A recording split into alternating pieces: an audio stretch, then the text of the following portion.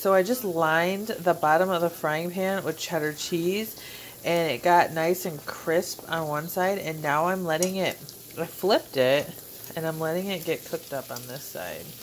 So it's, look at all the oil that comes out of cheese. That's all from just this cheese.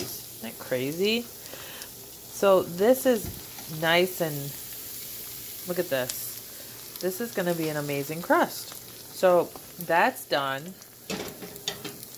And then I'm just going to like put it on the parchment paper on the cookie sheet. I'm going to top it with, it's just some rouse a little bit and then some pepperoni. And we're going to put it in the oven with a sprinkle a little bit more cheese on top. And then I'll show you the finished product.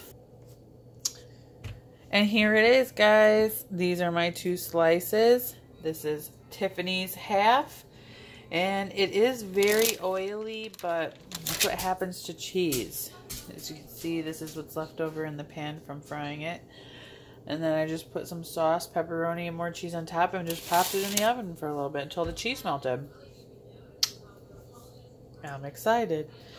So that's it, guys. Don't know the macros, so you'd have to figure it out yourself. I'm not good with that kind of stuff. I just put it into my carb manager and I go from there. I'll add my macros to the end of this video.